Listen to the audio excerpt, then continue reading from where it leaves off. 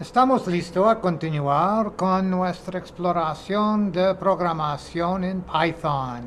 Entonces vamos a la página web de www.linuxcabal.org, donde vamos a elegir la liga de WikiCabal, o podemos ir directamente a wiki.cabal.mx. Allá vamos a elegir la liga de cursos. Y en cursos vamos a elegir la liga de curso de programación en Python. Y allá vamos a ejercicio 52. Finalmente vamos a estudiar estructuras de control. Después de ampliar la pantalla un poco, ¿no? Ok, qué bueno. Estructuras de control. Para decidir algunas cosas, vamos a ver el if. El if es una estructura de control que dice que si algo está verdad, vamos a hacer algo. Otra vez, son diferentes posibilidades que vamos a explorar. Entonces, iniciamos con nuestra declaración del interpretador de user bin Python, y qué curioso que no tenemos encodificación, pero sabemos que nuestro sistema está encodificado por UTF-8. Vamos a declarar una variable que se llama var y vamos a asignar a var el valor de 20. Después vamos a decir if var igual 20, y es la manera que escribimos un if. Tenemos el if y puede ver que no usamos paréntesis, solamente una expresión, var igual 20. Es muy importante usar igual.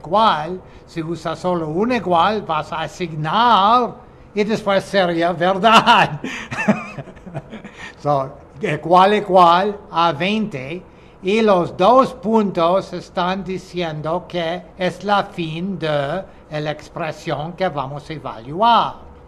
Entonces, después de evaluar var igual 20, es verdad porque lo asignamos anteriormente. Porque es verdad, vamos a ejecutar lo que sigue. Print, el valor de var es 20 y la expresión es verdad. ¿Cómo sabemos dónde vamos a terminar? ¿Qué vamos a ejecutar si var es verdad? En Python usamos indentación. En otros lenguajes, indentación es muy buena idea. En Python es más de muy buena idea. Es esencial. Es parte del lenguaje. Es la indentación que vas a decir al if que vas a ejecutar hasta la fin del if. Todo que está indentada en el mismo nivel sería ejecutable, si el if es verdad. Aquí tenemos solo una cosa en el indentación, entonces vamos a ejecutar solamente una cosa, el print. Y después vamos a imprimir listo. Si var igual 20 fue falso, él no va a escribir esta y después solamente va a escribir listo, sin decir el valor de var es algo y la expresión es verdad. Entonces, solamente cuando la expresión aquí es verdad, vamos a ejecutar algo. Porque no tenemos una manera en este ejercicio a decir si no es verdad o otras cosas. Estamos buscando solamente si está verdad. En este caso fue verdad, entonces imprimimos el print y es la indentación, es muy importante. Y después listo, y podemos ver comentarios aquí que Python no va a leer y no tiene interés, pero vamos a leerle nosotros. Dice, no se permite un comentario después de la fin de línea 1. Entonces aquí, después de la fin de esta, no podemos poner un comentario para darnos un error. Cada print se termina automáticamente con línea nueva, o sabemos esta. Y en Python 3.x print se cambió a una función, sabemos esta también. Entonces, vamos a ver qué pasa. Entonces, vamos aquí, vamos a abrir un terminal. Y en el terminal vamos a Python y vamos a cat if simple. Y puede ver, es que leímos exactamente. No tiene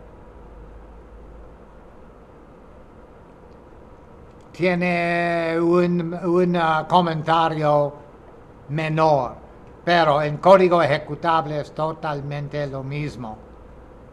Incluye que no tienen codificación. Vamos a ejecutarle, a ver qué pasa. Pensamos que solamente va a escribir el valor de var es 20 y la expresión es verdad. ¿Expresión es femenino? Sí, Richard. Ok. Y después vamos a imprimir listo. Pensamos. ¿Y? Sí, qué bueno. Vamos a ver si las cosas que nos dicen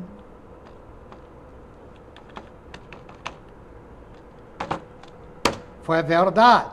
Entonces dice aquí, no fue verdad. Debe removerle. Puede agregar un comentario después de escribir una evaluación. Entonces, que dice al wiki no es verdad. Vamos a borrar esta parte. Vemos aquí que podemos. Mira aquí si removimos la indentación. Actualmente, si removemos la indentación,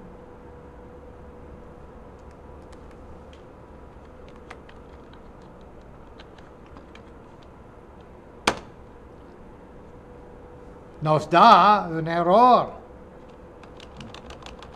Dice, mira, tenemos una expresión a evaluar y después esperemos a ver un bloque de código indentado, pero no lo vi. ¿Qué pasa? ¿Qué está pasando? ¿Cuál es el problema? ¿Por qué no tenemos?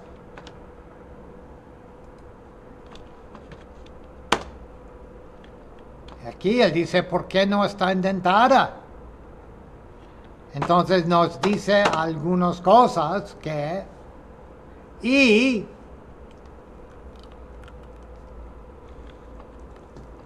si agrega... no, podemos ver que la indentación es mandatorio. Es obligatorio. Sin él, dice, ¿por qué tenemos este if si no vas a hacer algo? ¿Cuál es tu problema?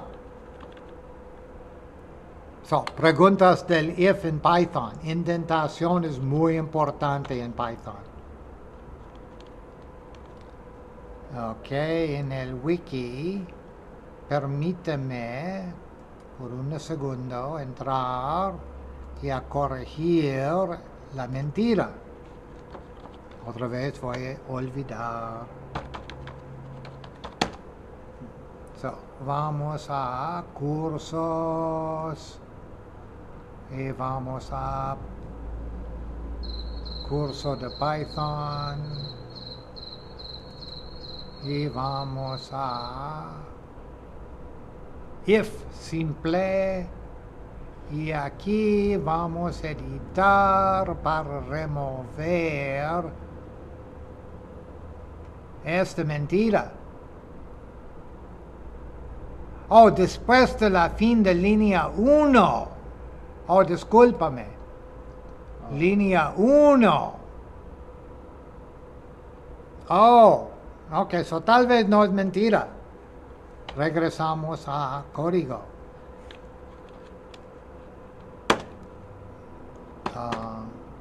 Dice después de línea 1. Allá, él dice, no se permite. Ok, leímos mal. Ok.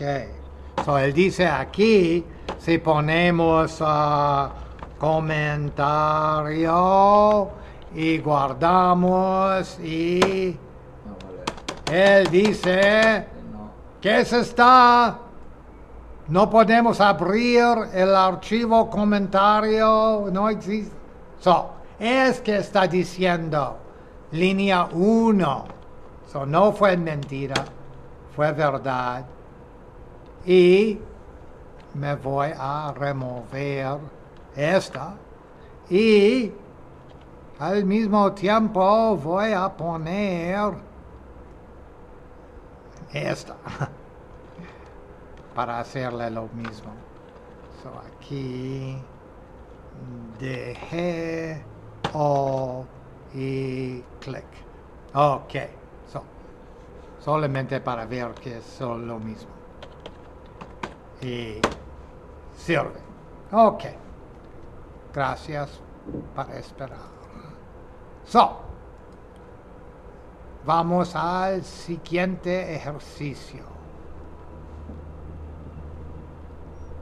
Cursos, Python. So, vamos a ver el if else. If else. Para ver si algo está verdad, sabemos que podemos ejecutar cosas, pero ¿qué pasa si está falso? Y es que vamos a explorar en este ejercicio. Entonces tenemos aquí nuestra declaración del interpretador Python 3. Otra vez no tenemos encodificación. Y tenemos var igual a 20. Y aquí, mira, es poco diferente. Decimos if var, y recuerdas, esta no es igual a 20. Y los dos puntos son mandatorios para decir a Python, estamos listos con nuestra evaluación. En otros lenguajes usamos paréntesis.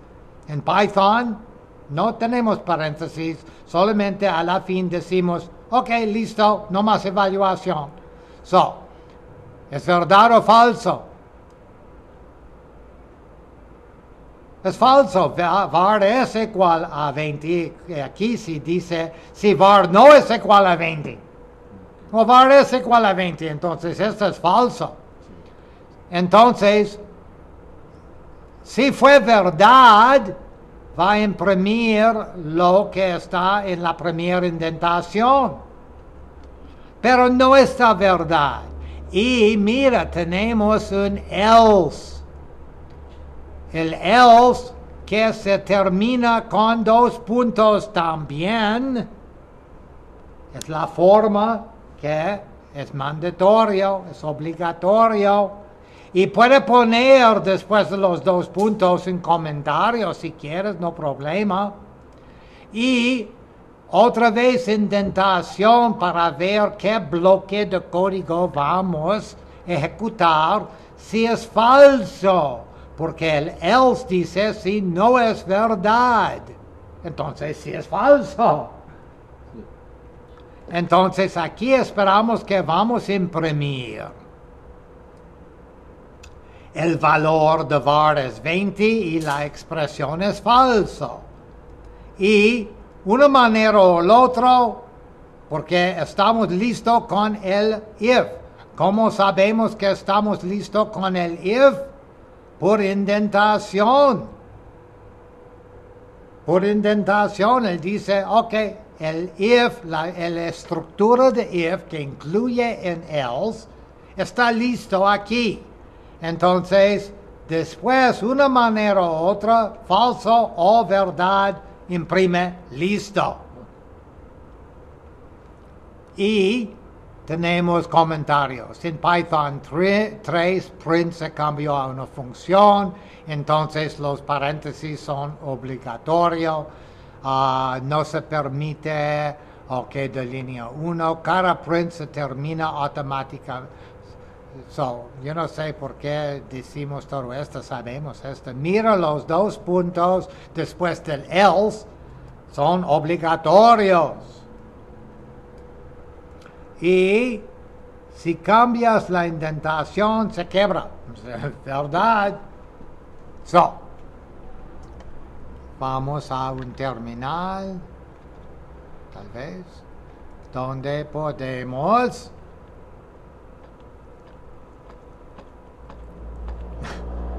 más fácil escribirle, ¿eh?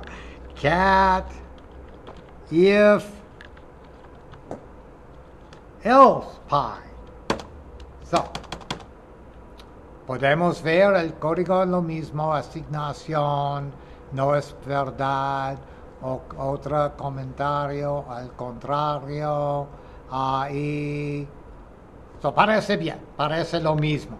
Entonces vamos a ejecutarle y esperamos que él va a escribir esta parte, que el valor es 20 y la expresión es falso, porque la expresión dice que var no es igual a 20, pero aquí vemos que sí, él es igual a 20. Debe escribir esta y porque es el resultado del if, y una manera o la otra todo el tiempo va a escribir esta después. Él dice, vamos a ver. Entonces, no sorpresas. La indentación es crítico. Sin la indentación no va a servir o va a servir mal. Y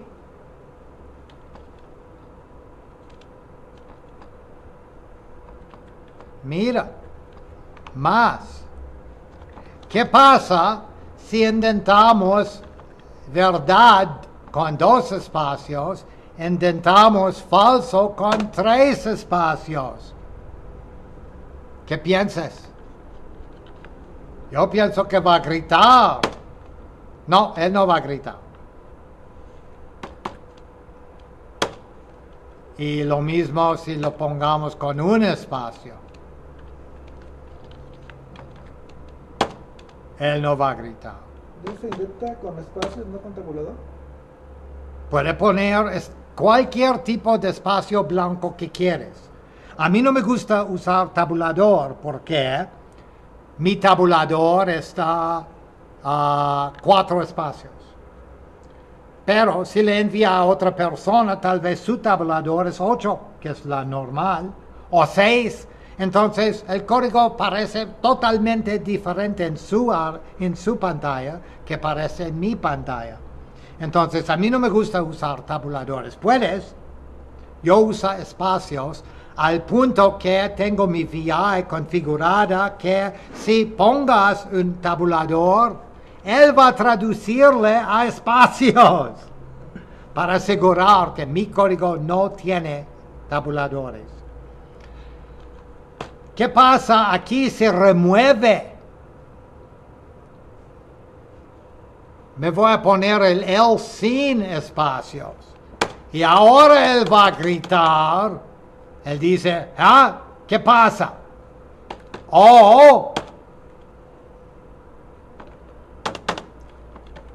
Se remueve esta parte.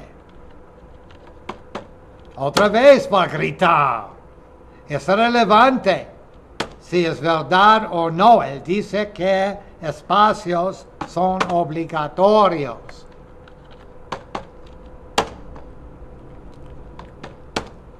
Entonces, parece que podemos poner diferentes números de espacios en verdad que vamos a poner en falso. Es interesante, yo no supe esto. ¿Preguntas? Continuamos. Vamos a ver el elif. Elifs. Aquí, otra vez declaramos nuestro interpretador. Vamos otra vez a asignar a var 20. Y vamos a evaluar si var no es igual a 20. Y en la fin de evaluación, allá, 2 puntos. Esto es por cierto falso. Entonces no vamos a ejecutar esta, ¿verdad? No, porque es falso. Solamente si fue verdad la evaluación, pero no está.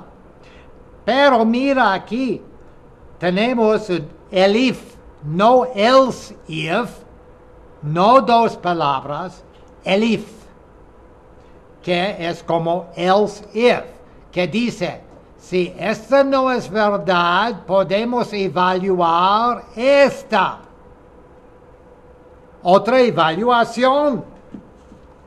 Y si él está verdad, y parece que está, podemos ejecutar su bloque de código indentada, que dice, el valor de var es 20 y la expresión es verdad en el primer elif. Porque el primer elif es verdad, él no va a evaluar más de esta estructura de control. Él no tiene interés. Él solamente puede ejecutar una verdadera. Lo descubrí, una verdadera. Entonces, puede ser 20 más elifs, él no va a leerle. Y puede ser un else o no, él no va a leerle, él no tiene interés. En la estructura de control está, todo está. Pero la primera cosa que está verdad en la estructura es la última que él va a evaluar, él no va a leer más. Entonces, si vas a crear un else, un if, elif, ponga lo que esperamos que vas a hacer verdad al inicio para ejecutar más rápido, porque el menor que es necesario evaluar, el más rápido que va a evaluarse. Entonces, en este caso, él no va a ver este elif, pero podemos ver que es otra elif que dice que si var no es 30, que también es verdad. Pero él no va a verle. Es verdad. Y si esta no fue verdad, tal vez fue posible ejecutar él, porque él está verdad, pero él está verdad, entonces él no va a leer esta. Entonces él no va a decirnos el valor de var no es 30. Él no va a decirnos. Sí, es verdad, pero no va a decirnos.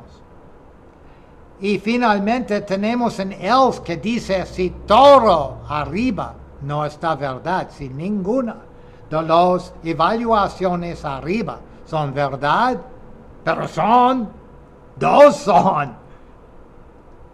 Entonces, esta no va a ejecutarse tampoco, pero es la parte de falso. Y cuando tenemos en if, elif, no es mandatorio poner en else. Puede, pero no es mandatorio. Puede hacer if y uno o más elifs sin un else, si quieres. Y aquí el print listo no es parte de la estructura de control del if. El if se termina aquí. Y él va a imprimir el listo respectivo de todo más que vas a encontrar aquí en la estructura de control. Entonces esperamos que va a escribir solamente el valor de var es 20 y la expresión es verdad en el primer elif y listo. Y nada más. Vamos a ver.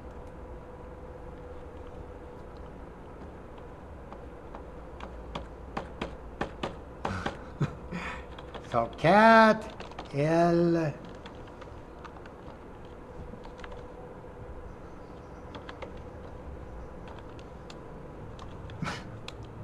ok. So tenemos el interpretador var igual 20. El primer no está 20. ¿Ah? Oh, ok, so es falso. El primer elif var igual 20 es verdad. El segundo elif también es verdad. No es igual a 30. Tenemos en else que no está obligatorio.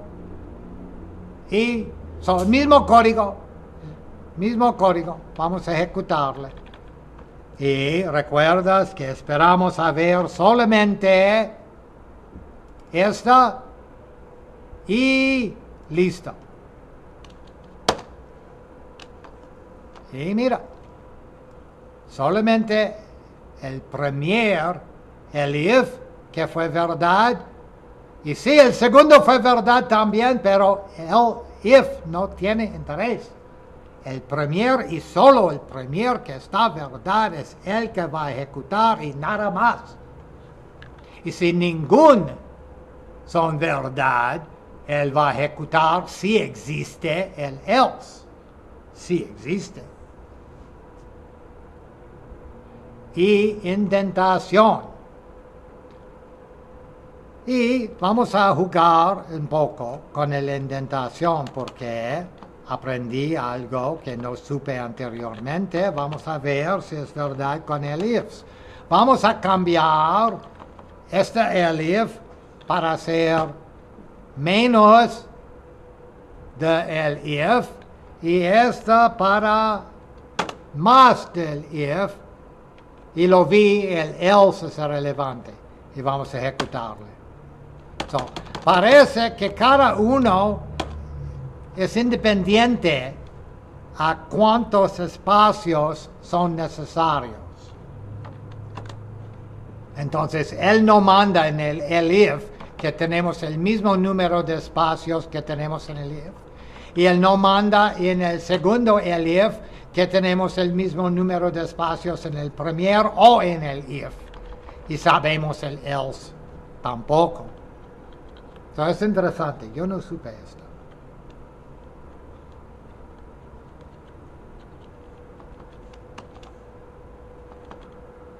Oh. Ok, so todo, oops. Oh, ok, sí, so todo se regresa. Ok, so, preguntas. No, ahorita estoy.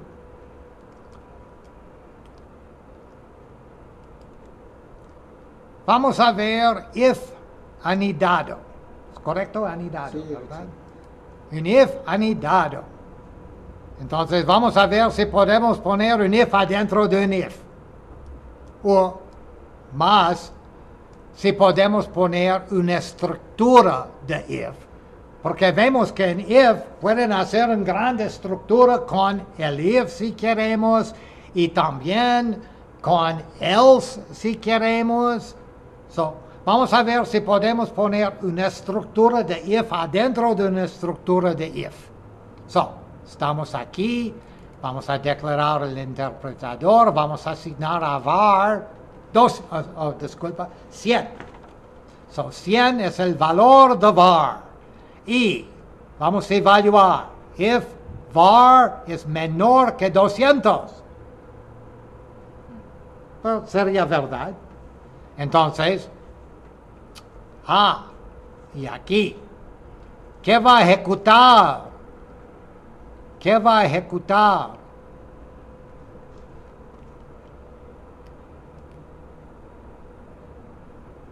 Él va a ejecutar todo eso. ¿Por qué?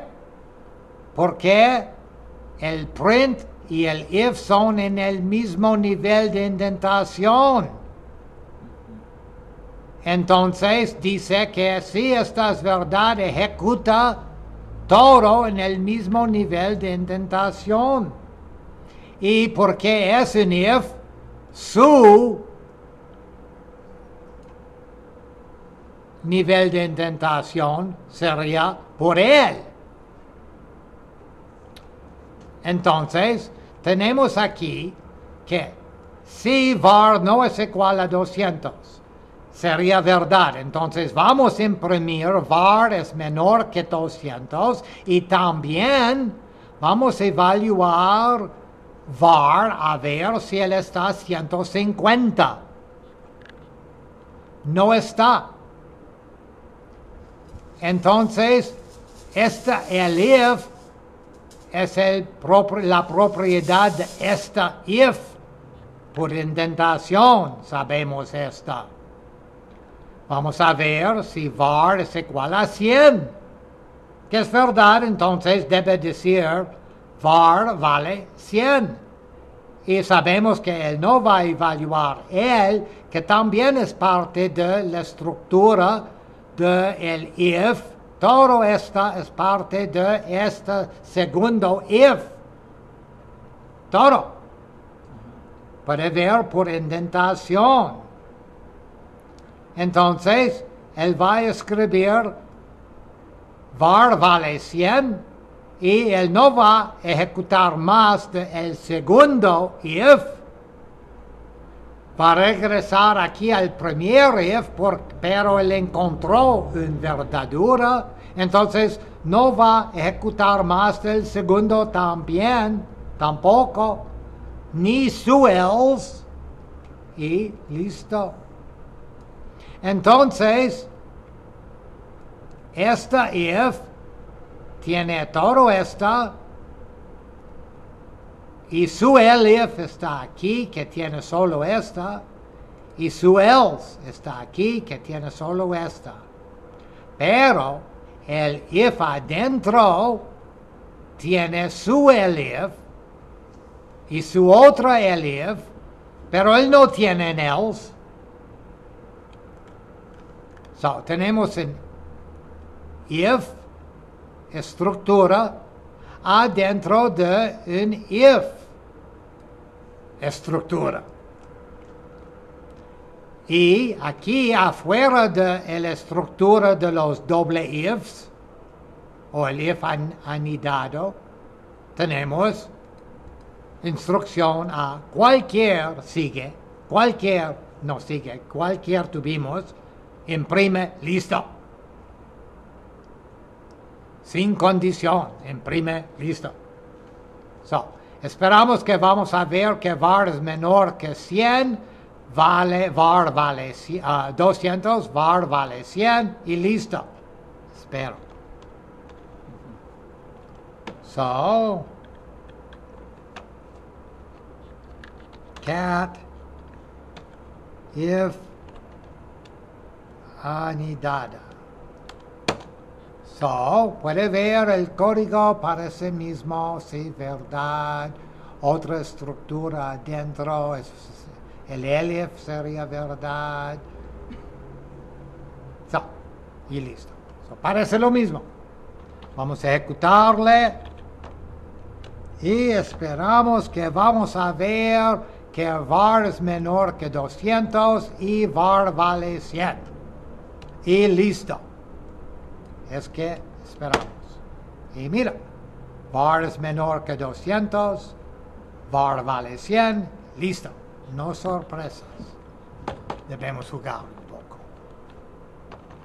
Vamos a ver, en este caso, ¿qué pasa si cambio la indentación de este elif? Vamos a ver.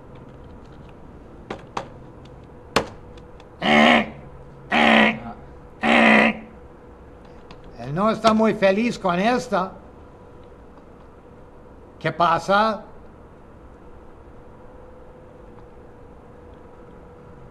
Si cambiamos el elif aquí con esta, ¿qué pasa? ¿Qué piensas? Te lo va a valer, pero van a cambiar las reglas. Sí, él va a leerle, él no va a ejecutarle, porque él tiene su verdadera aquí.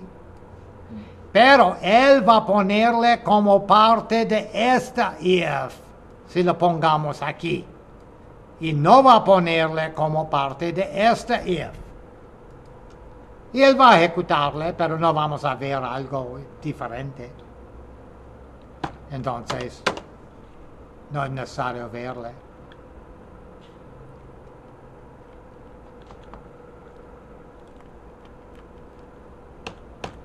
¿Qué pasa si ponga esta?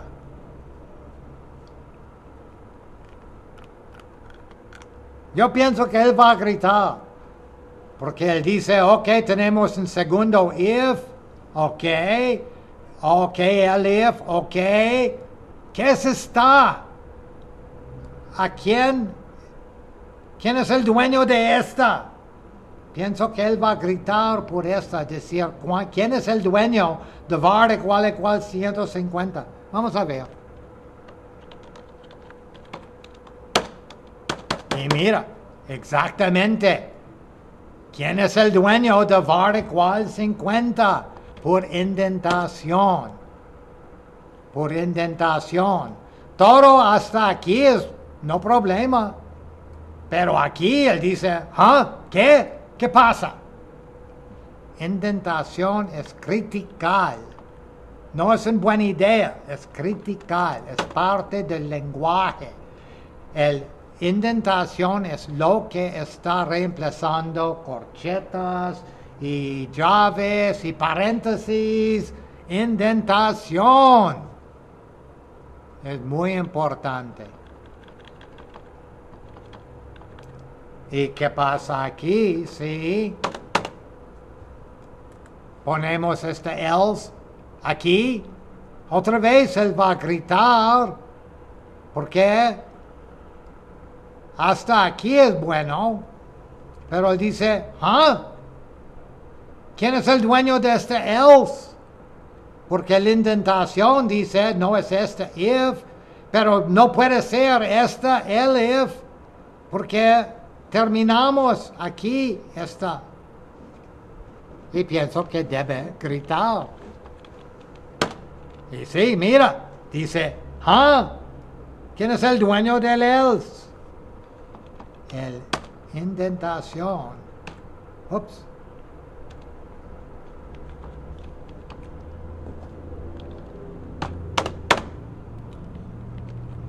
Y lo mismo si cambiamos aquí con esta. Pienso que va a gritar. Sí. Entonces, lo que vamos a ejecutar, si es verdad, no es necesario hacerle como las otras cosas que vamos a ejecutar en la misma estructura, pero las condiciones que vamos a evaluar deben ser en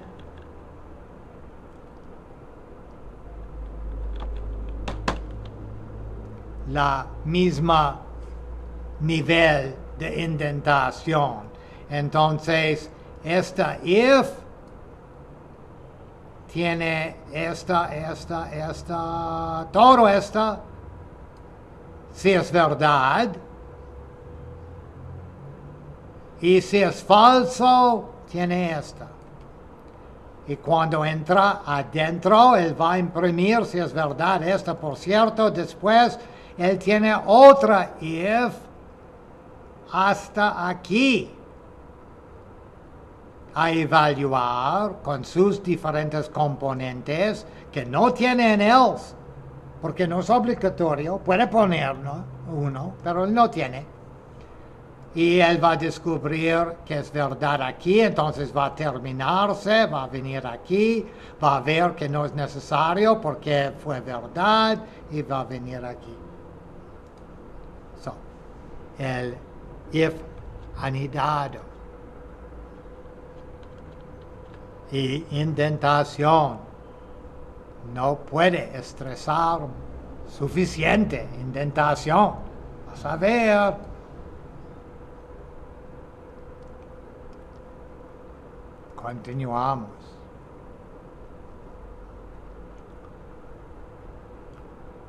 Entonces, en nuestros ifs, vimos if simples, vimos que si el if es verdad o el elif o el else es verdad, podemos poner más de una línea de código a ejecutar para mantener la indentación. Y él va a ejecutar todo lo que está indentada en su sección en el mismo nivel. Ahora vamos a ver el while. El while. So, tenemos en nuestro código aquí, perdimos la declaración del interpretador, vamos a asignar a una variable que se llama num. Y recuerda, son sensibles a mayúsculas y minúsculas. So es mayúscula num es igual a 0. Después vamos a decir while num es menor que 11. ¿Por qué tenemos? No es necesario poner, pero lo tenemos. Vamos a ver cuando terminamos. Pero estamos diciendo que while num es menor que 11. ¿Qué vamos a hacer? Vamos a hacer esta y esta, porque mismo nivel de indentación. While no va a terminar con un llave terminado, él no va a terminar con un end, él termina cuando la indentación se cambió. Entonces, while num es menor que 11, otra vez los dos puntos para terminar la evaluación, para decir, ok, es que vamos a evaluar, nada más. Si es verdad, vamos a imprimir num es y después vamos a poner un espacio porque no tenemos un separador y vamos a poner num, que sería 0 la primera vez. Después vamos num más igual 1 y vamos a regresar a ver si num, que ahora es 1, es menor que 11. Sí, es verdad, otra vez, entonces otra vez va a imprimir num es espacio 1, va a incrementarse hasta el punto que num es 11. Aquí va a venir a ver que num es menor que 11. Cuando él está 11 sería falso, entonces va a quitar el while y va a imprimir listo. So, debemos ver que num es igual, num es 0 hasta num es 10. Después debe quitarse y escribir listo. Esperamos. Vamos a ver.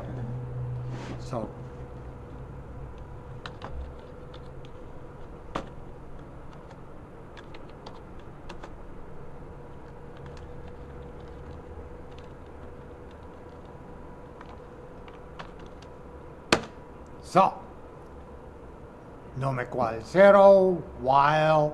Y mira aquí en este código no tenemos paréntesis. No tenemos en este código paréntesis en esta condición como tenemos aquí. Y por el momento me voy a mantenerle. Ok, so no, esto es poco diferente. No paréntesis. Y si es verdad, debemos hasta el punto que está falso, y es él que va a incrementar num por eventualmente ver en condición falso. Otra vez, si nada está incrementando a num, vas a continuar al fin del mundo. Y tienen comentario. Ok, él tiene un comentario. Ok, él dice, mira cómo print agrega un espacio después de dos. Ok, esto sabemos también. Porque no tenemos un separador. Ok, vamos a ejecutarle y ver si nos da que esperamos. Recuerdo que esperamos a ver num es 0 hasta num es 10 y listo. Mira, num es 0, 1, 2, 3, 4, hasta 10 y listo. No va a imprimir que num es 11 porque la condición dice num es menor que 11. No menor o igual, menor. Entonces, a 11 no fue verdad, entonces no ejecutó num es 11. Vamos a reponer. O vamos a poner los paréntesis. A ver qué es irrelevante. Paréntesis se usa en Python para grupear cosas, para poner cosas unidos que tal vez por precedencia o otra razón no son unidos naturalmente.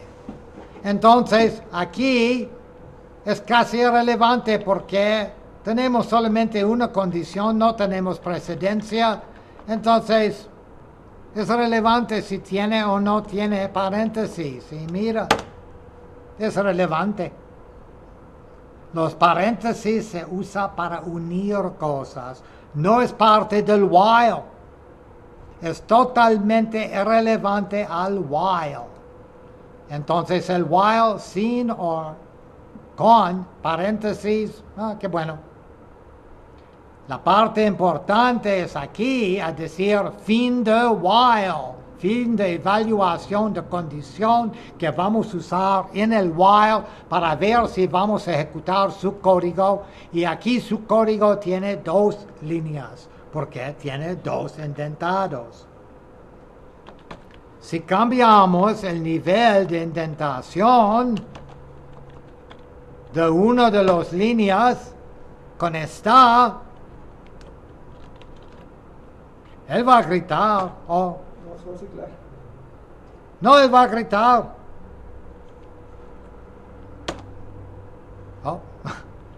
¿Por qué? Esta es en un nivel diferente de todo más, pero no tiene razón por este nivel. ¿Por qué estamos en otro nivel? Python no piensa que vamos a permitirnos a cambiar nivel sin razón. Vamos a ver. Es interesante. Si lo pongamos aquí, él va a ciclar hasta el fin del mundo. Y él no va a ver esto porque va a ciclar hasta el fin del mundo, que número 0. Podemos ver. Sí. Y no vamos a ver más código. Control C para quitarle. ¿Por qué? Cuando lo pongamos aquí, no es parte del while más. Es cuando el while termina, pero el while no puede terminar. No tiene manera.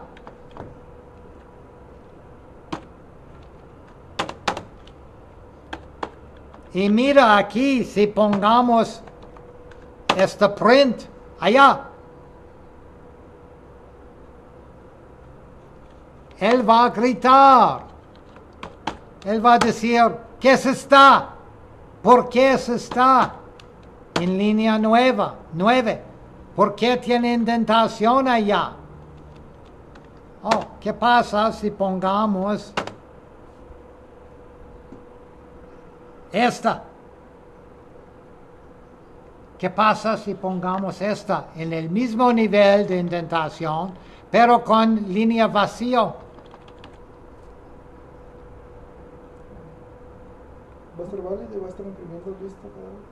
Él va a imprimir listo 10 veces, pienso, porque no tiene interés en líneas vacíos, tiene interés en indentación, pero la línea vacío tiene indentación diferente. Esta debe ser interesante, vamos a ver. Él no tiene líneas vacíos, no vas a terminar un while. Una línea vacío con muchos espacios. ¿Qué pasa? Este debe ser interesante. No. ¿Por qué? Python dice 1 o más espacio blanco es un espacio blanco. Entonces, puede, si quieres, adentro de un while, para hacer más leíble, crear bloques de código, todo en Tara, lo mismo, para hacer más bonito a leer. ¿Qué pasa si pongamos un comentario en mal indentación? No pasa nada.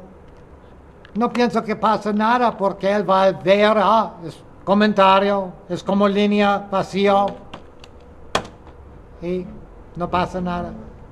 Pero es feo. Sí, Es feo.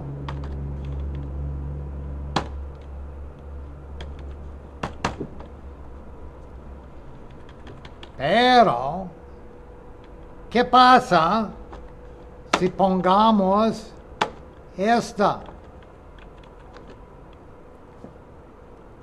Intentamos el num, el while y el print, que son en el mismo nivel. ¿Qué pasa? Yo pienso que Python va a gritar, a decir, ¿por qué estamos iniciando en el mitad de la pantalla? ¿Qué pasó que no vi? Algo pasó y no lo vi. Pienso que él va a gritar, mira. Él dice, ¿qué? No, no se permite. Inicia tu código en la primera posición en el línea. Es muy importante.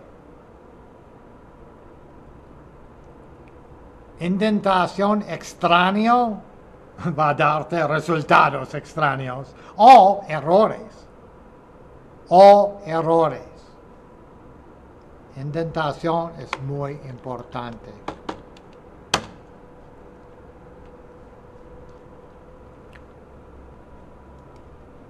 ¿Preguntas? no, ahorita está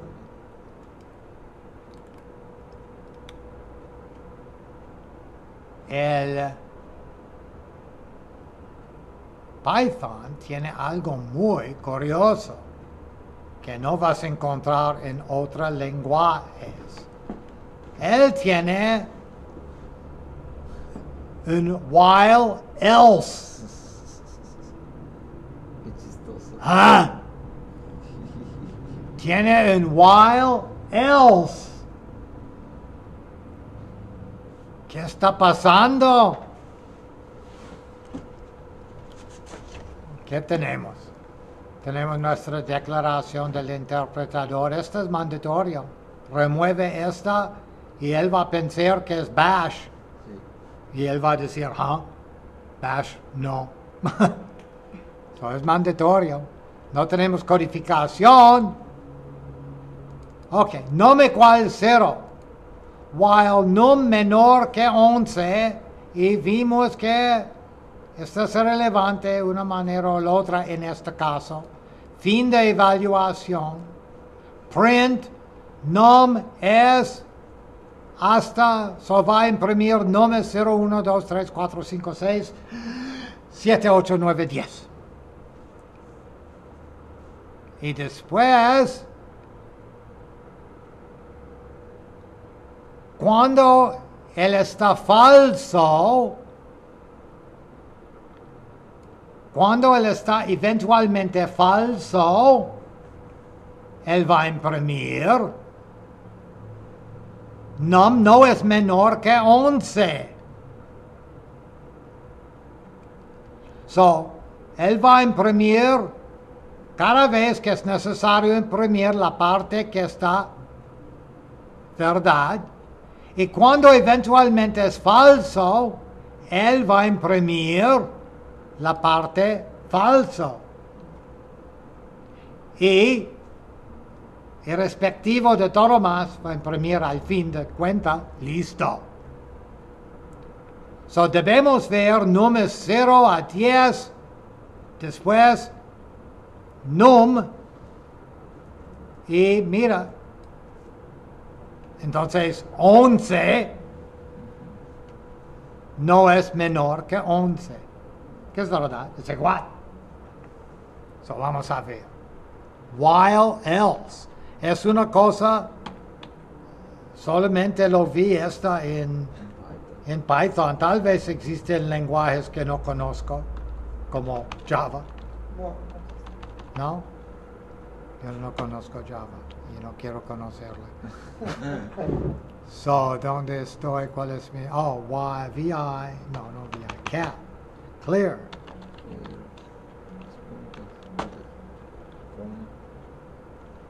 Cat.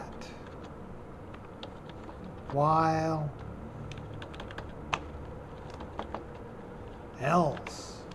Okay, so parece lo mismo, else, print.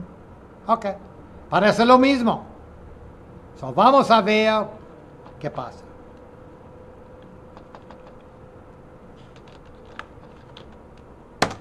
Y mira. Verdad 10 veces, eventualmente falso y listo. Debemos jugar un poco.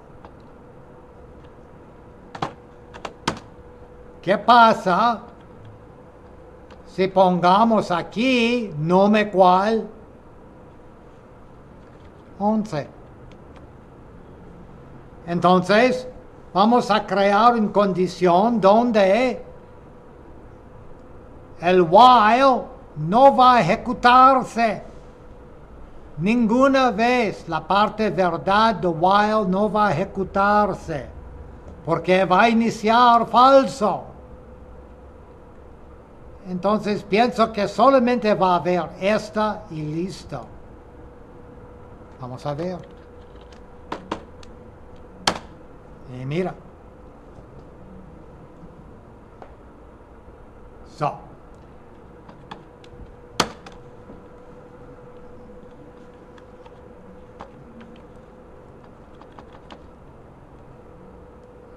Y lo vi qué pasa si jugamos con indentación. So, preguntas. While else. Qué curioso. Sí, es curioso. Sí, qué curioso. While else. No existe en PHP o C esta, ni en Pascal. Wow. While no existe en ensamblador. Qué curioso. ¿Qué pasa? ¿Qué más tenemos? Ok. Pienso que es suficiente por ahora. Entonces, cuando regresamos, vamos a ver fors. Vamos a ver fors. Y vamos a explorar. Oh, mira, fors tiene algunas cosas curiosas también. Eso sería interesante. ¿No más preguntas? No, Gracias. Control